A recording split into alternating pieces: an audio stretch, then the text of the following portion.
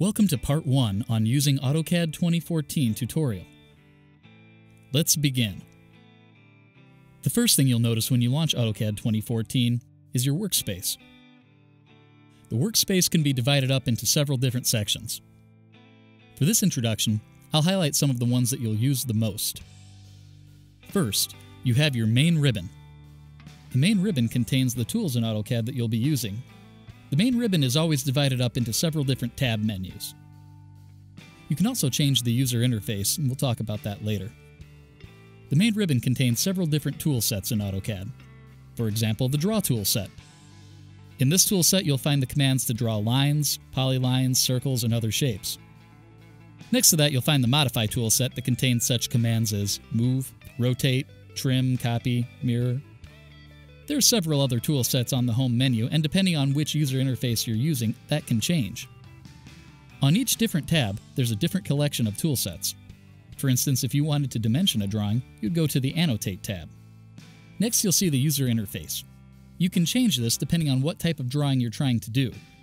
If you're trying to just do a 2D drawing, you'd probably want to keep it on Drafting and Annotation.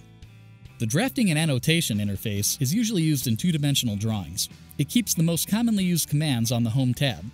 Other commands are still available, they're just not visible in this tab. The 3D Basics user interface adds some of the basic 3D features such as Extrude, Loft, and Sweep to the Draw and Modify menus.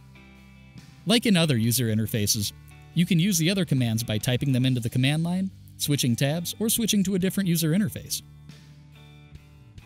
The 3D Modeling user interface has pretty much everything.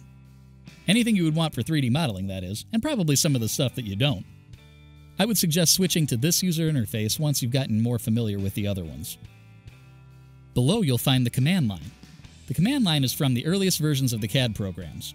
You can type in a command such as Draw Line and have the same result as clicking the Line button on the toolbar, or selecting the item from a pull-down menu.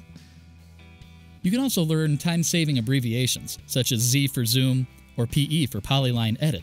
These are called macro commands. Commands will be given to you as needed later on. The function tabs at the bottom, or the drawing status bar, can be used to quickly toggle commonly used applications on and off, such as the ortho command, which allows lines to be only vertical or horizontal, and the O-snaps. There are also macro commands on the keyboard to toggle these on and off, usually using the function keys. The navigation bar contains commands that will help you move around your project, such as zooming, panning, orbit, and the new steering wheel.